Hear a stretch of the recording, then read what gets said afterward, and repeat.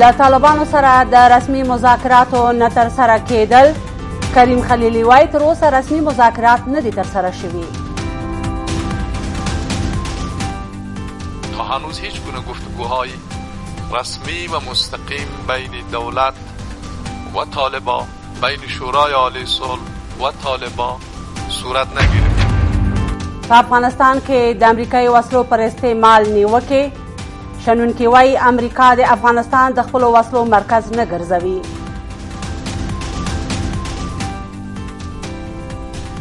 نه باید دغه وسایل چې نوي اختراع کېږي جوړېږي د هغې ازمایښت مرکز افغانستان کې اوسي. او په اندونیزیا کې زلزله. تر زلزلې وروسته سونامي 380 کسان وژلي دي.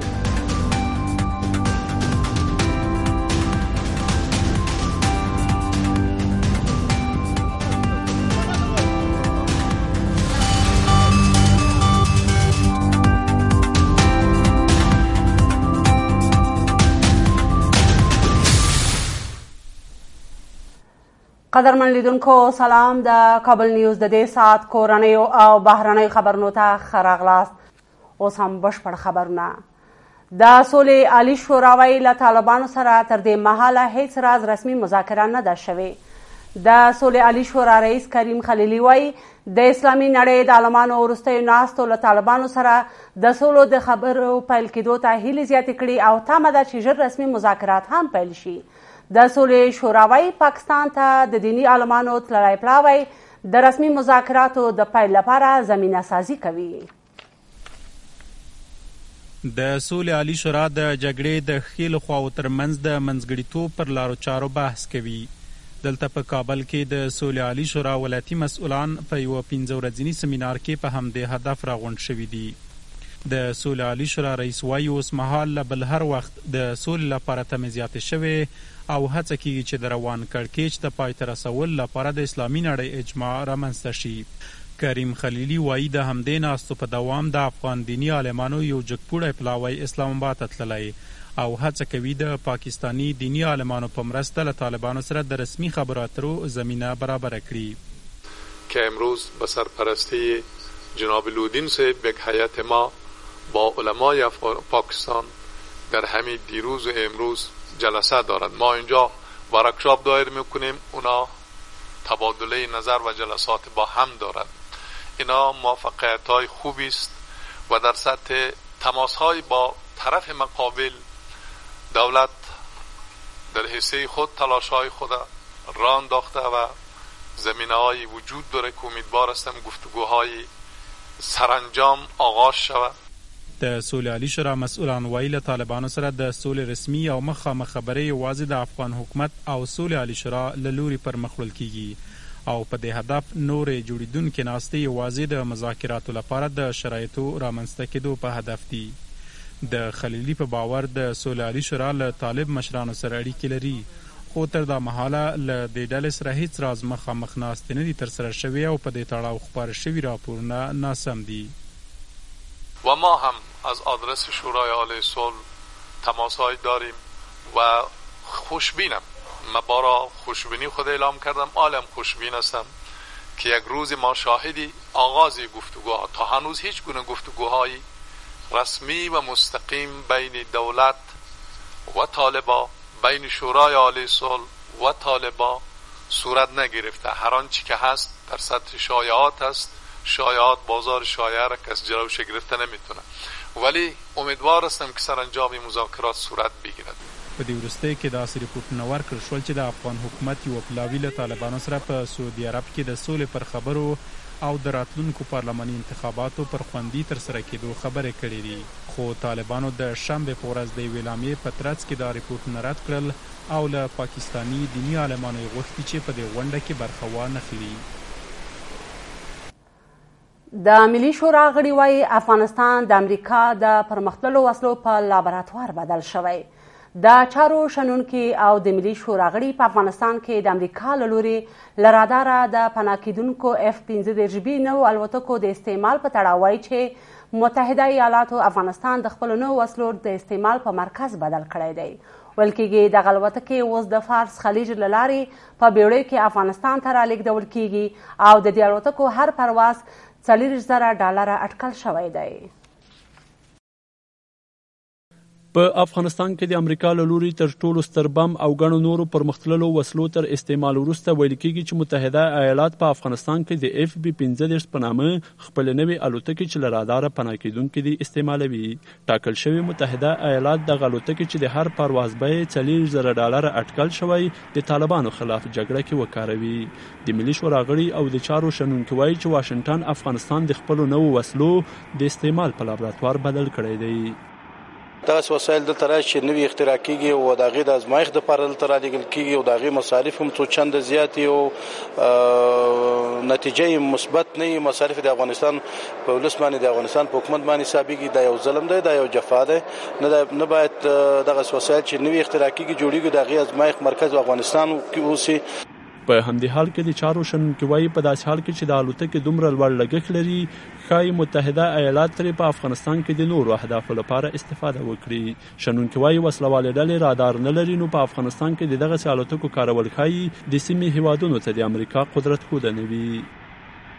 امروز ایالات متحده آمریکا هم که در صفحات اجتماعی دیدیم و رسانه ها دیدیم که طیاره هپ 35 خود به نوعی به آزمایش قرار میدن و ما فکر نمی کنیم که تاثیرات مثبت داره و یک نوع قدرت نمایی و نشان دادن قدرت نظامی و برتری نظامی خود به جهان و منطقه نشان میده. اگر نه مسئله جنگ افغانستان بسیار ساده است، به امکانات بسیار کمتری میتونند که دشمن در هر نقطه‌ای که باشن نیست و نابود کنند. نه که نیاز نیست که از بحیره عرب پرواز کنند، بیش از هزینه بسیار هنگفت مصرف کنند و نه بیان یک هدف بسیار ناچیزی را در افغانستان مورد حمله قرار بدن.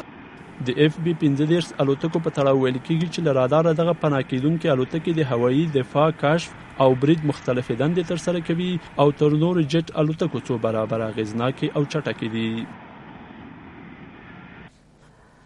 د یو شمېر سیاسي احزابو له ادرس څخه ګڼ شمېر کسان د ولسي جرګې ټاکنو ته کاندیدان دي. په انتخاباتو کې د اصلاحاتو راوستو او د ټاکنو د تحریم په تړاو د احزابو له خبرداریو سره سره د دې ګوندونو او ائتلافونو د مشرانو زامن خپل خپلوان او د ګوندونو غړو د ولسي جرګې انتخاباتو ته ځانونه نوماندان کړي دي. د کابل ښار اوسیدونکي او د چارو شنونکي وایي دغه احزاب له یوې خوا د انتخاباتو د تحریم خبره کوي، خو له بل لوري د ټاکنو لپاره خپل کسان وړاندې کړي.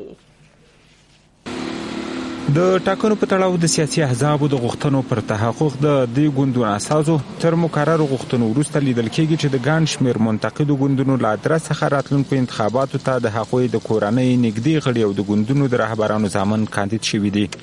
د سیاسي ګوندونو اساسو تر دې مخکې خبرداری ورکړی و چې که د ټاکنو خپلواک کمیسیون او حکومت یې غوښتنې ونه مني، لاریونونه به راوباسي او راتلونکي انتخابات به تحریم کړي. خو له دې خبرداریو سره سره لیدل کېږي چې د همدغو احزابو د مشرانو زامن خپلوان او د دوی ګوندونو ګڼ غړي راتلونکو ټاکنو ته ولاړ دي. د کابل اوسیدونکي وایي چې سیاسي احزاب له یوې خوا د انتخاباتو د تحریم خبره کوي او له بل لوري خپل کسان انتخاباتو ته کاندید کړي، چې دا کار د دوی دوه سیاست او پر ځان اعتماد نه درلودل ښیي. یو خوا کاندیدان وایي چې موږ د انتخابات نه منو، له بل خوا د کورنۍ غړي او اولادونه د انتخاباتو د درولي دي. ولې دا زه فکر کوم چې دوی هغه ګټې چې کومې لارې نه غواړي هغه سمه لاره نه ده. رهبرایی که انتخابات تحریم میکنه و در اصل در فرزندانشان یا اقوامشان همچنان کاندید هستند. په همدې حال کې د چارو شنونکي وایي چې د احزابو دریځونه او فعالیتونه باید ملي بڼه ولري، خو لیدل کېږي چې د ډېرو احزابو د مشرانو زامن د ټاکنو پر وړاندې د ګوندونو له دریځ او اختلاف سره سره راتلونکو انتخاباتو ته کاندیدان دي. شنونکي وایي احزابو تر ډېره شخصي او حزبي منافعو ته لومړیتوب ورکړی. کومې غوښتنې چې احزاب لري دا تر ډېره بریده دا ټولو ته معلومه ده چې دا د دوی غوښتنې ډېرې شخصي او حزبي منافع په نظر کې نیولې دي، نه دا چې عمومي منافع په نظر کې ونیسي. ځکه د ځینو احزابو د مشرانو د فامیل غړي حتی ځانونه نومان کړي ول. سیاسي احزاب او د افغانستان لوی ملي ائتلاف تر دې مخکې حکومت او د ټاکنو خپلواک کمیسیون ته خپل وړاندیزونه چې د ټاکنو نظام تغییر پر انتخاباتو د احزابو نظارت او د بایومتریک پر اساس د ټاکنو ترسره کولو وړاندې کړي وو او خبرداری ورکړی وو که دا غوښتنې ونه منل شي راتلونکي انتخابات به تحریم کړي. دیموکراسي د افغانستان لپاره مؤسسه د یو شمېر نوماندانو پر بریالي کولو کار کوي. د ولسي جرګې یو شمېر نوماندانو وایي دیموکراسي د افغانستان لپاره مؤسسې له یو شمېر نوماندانو سره په مختلفو ځایونو کې مجلسونه کړي او د ګډ کار په تړاو یې د هغوی نظرونه غوښتي دي. د دې مؤسسې مسؤلان داود نورزی او اجمل غني د یادې موضوع په اړه څه نه وایي، خو د دې مؤسسې رسمي فیسبوک پاڼې له نوماندانو سره د لیدنې انځورونه خپاره کړي او ویلي دي چې له یادو نوماندانو سره د ټاکنو په اړه بحث کړی دی. په داسې حال کې چې پر حکومت او یو شمېر بهرنیو کړیو تور دی چې د راتلونکي ولسي جرګې لپاره د خپلې خوښې د نوماندانو د بریالي کولو په لټه کې دي. تازه د دیموکراسي د افغانستان لپاره مؤسسې له شاوخوا 80 نوماندانو سره په انتخاباتي مسایلو او انتخاباتي کمپاین مجلسونه کړي دي. دیموکراسي فار افغانستان مؤسسې چې مشري یې د چارو ادارې پخوانی مشر داود نورزی او اجمل غني پر غاړه لري، په دې وروستیو کې د کابل په سرینا هوټل کې له 150 ځوانو نوماندانو سره لیدلي او ویل کېږي په مشروط ډول یې ورسره په راتلونکي پارلماني ټاکنو کې د بریا ژمنه کړې ده. ولسي جرګې ته شمېر نوماندان وایي چې د دیموکراسي فار افغانستان مؤسسې مسؤلانو له نوماندانو سره په مشروط ډول د هغو د بریالي کولو ژمنه کړې چې په راتلونکي ولسي جرګې کې به یې ځینې غوښتنې پر ځای کوي. اونا به طور یک معامله همراه از اینا برخورد کرده که گویا در بدلی که مردم بر اساس خواسته های او نهاد به رفتار بکنه، اینا از اونا پشتیبانی میکنه و طبق که راپورها رسیده حتی متضمن کامیابی اونا در پارلمان شده این نهاد. یادی موسسې وار د مخه څو ځله له نوماندانو سره په همدې هدف لیده کاته کړي دي چې تر ډیره دا ډول لیده کاته له رسنیو په پټه ترسره شوي او نن شنبه هم یو شمېر نوماندان د لا ډیرو بحثونو لپاره د یاد موسسې مسؤلینو لخوا ورغوښتل شوي دي. د ولسي جرګې یو شمېر برحاله وکیلان پر یاد موسسې نیوکې کوي او وایي چې دغه کار به ولسواکي تر پښو لاندې کړي او د خاصو معاملو له لارې ولسي جرګې ته د نوماندانو بریالي کول د قانون خلاف عمل دی. این خودش با نسل دموکراسی در تضاد است. حقوق نفرات دیگر را زیر پا میکنه، حقوق دیگر را میخواد که دیگر مستحق حق بدانه و خلاف قانون هم است، خلاف دموکراسی هم است، خلاف عدالت هم است. هڅه مو وکړه چې د یادې موضوع په تړاو د دیموکراسي فار افغانستان موسسې نظر هم ترلاسه کړو، خو د یادې موسسې مسؤلینو اجمل غني او داود نورزي په دې اړه له څه ویلو ډډه وکړه. خو د دې موسسې رسمي فیسبوک پاڼې له نوماندانو سره د لیدنې انځورونه خپاره کړي او ویلي دي چې له یادو نوماندانو سره د ټاکنو په اړه بحث کړی دی. په پروان ولایت کې د ملي اردو یوه هلیکوپټره لوېدلې ده. د پروان ولایت امنیتي چارواکي وایي چې یاده هلیکوپټره د کوه صافي ولسوالۍ د مندقول په سیمه کې د کوزیدو په حال کې غورځېدلې ده. د چارواکو په وینا په دې پیښه کې 8 تنه سرتیرو ته مرګ ژوبله اوښتې. د پروان د والي ویاند وایي چې پیښه د تخنیکي ستونزو له امله رامنځته شوې. د ولسي جرګې ټاکنو ته یو شمېر نوماندان د ځان د امنیت په تړاو اندېښمن دي. د ولسي جرګې ټاکنو ته یو شمېر نوماندان وایي سره له دې چې کورنۍ چارو وزارت دوی ته ویلي چې د کاندیدانو شمېر د زیاتوالي له امله د هغوی امنیت نشي ټینګولی، خو کورنۍ چارو وزارت وایي چې د نوماندانو امنیت لپاره خاص تدابیر لري. په ورته مهال د کابل ښار یو شمېر اوسېدونکي بیا د نوماندانو له لورې د لوړو مصارفو او د هغوی د انتخاباتي کمپاینونو له امله چې د ښار پاکوالي ته زیان رسوي شکایت کوي.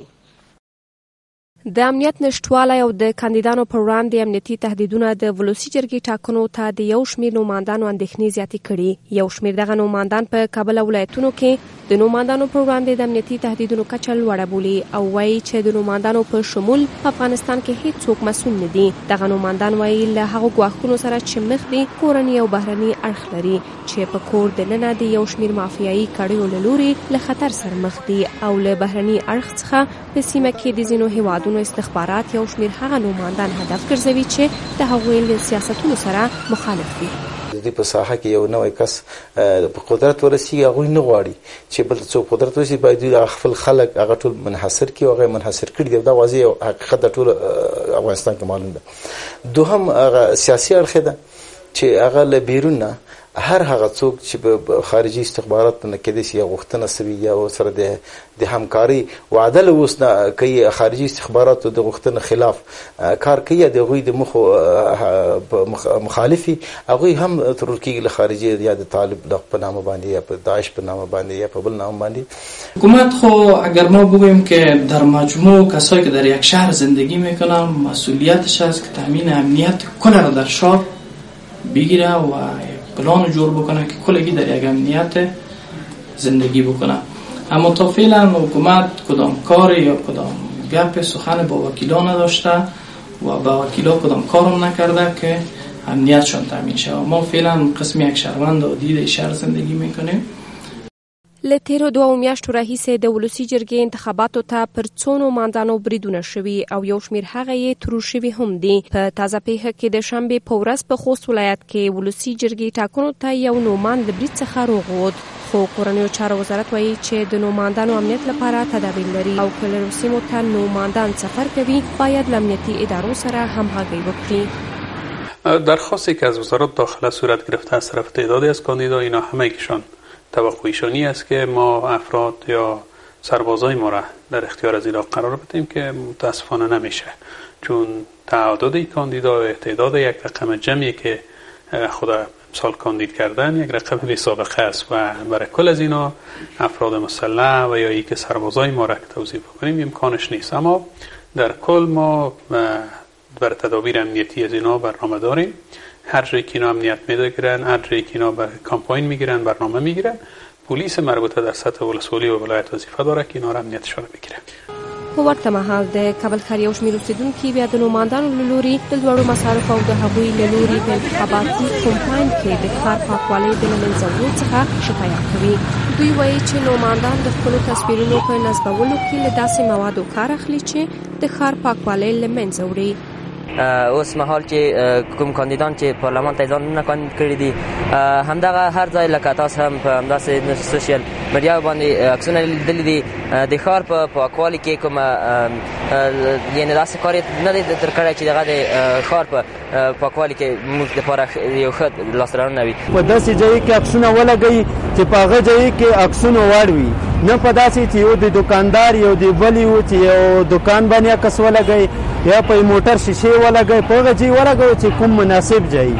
په همدې حال کې ولسي جرګې ټاکنو ته یو شمېر نوماندان وایي چې په انتخاباتو کې د لوړو مصارفو د کنټرول واک دوی نه لري، خو د ټاکنو کمیسیون وایي چې که هر نوماند له 15 میلیونه افغانیو لوړ لګښتونه وکړل له لیست څخه به یې نوم حذف کړي.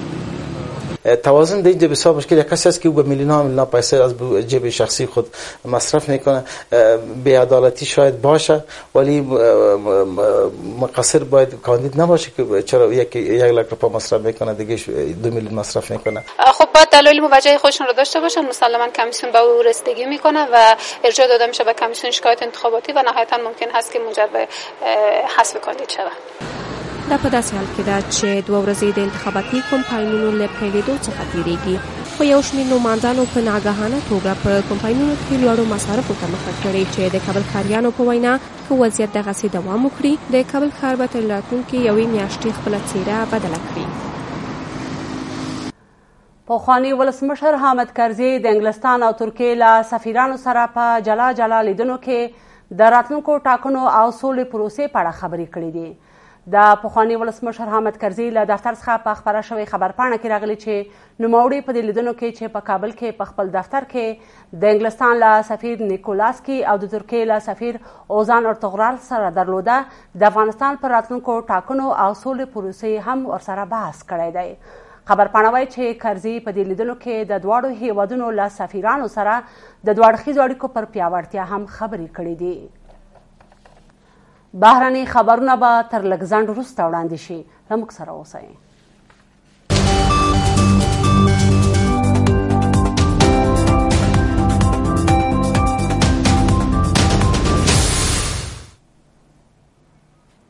بیا هم ښه راغلاست.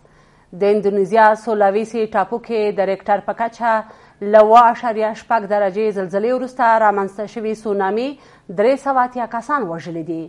د ریپورټونو له مخې د دې زلزلې له کبله په پاولو ښار کې سلګونه کورونه، ښوونځي، روغتونونه، پلورنځي او نورې ودانۍ نړېدلې دي. د دغه هیواد رسمي سرچینو ویلي د دې زلزلې او سونامي د قربانیانو شمیر به نور هم لوړ شي، ځکه لسګونه کسان لا تر نړېدلو ودانیو لاندې سر او تري تم دي. ویل کېږي پاولو ښار ته غځېدلې لویه لار څو ځایه د ځمکې د ښویدو له کبله تړلې او د برېښنا مزي پرې شوي دي چې دغه ښار د ژغورنې عملیات ټکني کړي دي. اندونیزیا د چین او جاپان په څیر د اور د کړۍ په نوم پر هغه لیکه پروت دی چې ډېرې زلزلې پکې کېږي.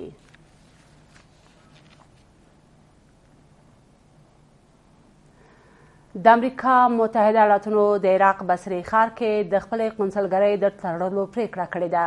د امریکا بهرنیو چارو وزارت ویلي د ګام ته له دې کبله اړ شوي چې قونسلګرۍ او ډیپلوماتان یې د ایران پلوه ملیشو له ګواښونو سره مخ دي.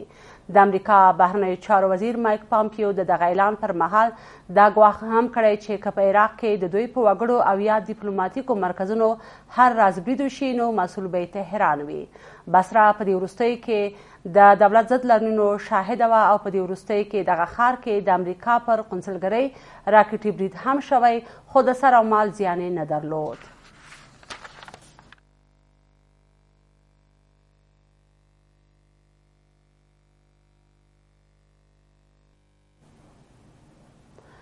ګران لیدونکو، د دې ساعت خبرونه پای ته ورسېدل. له ملتیا مو مننه. تر بیا مو علامه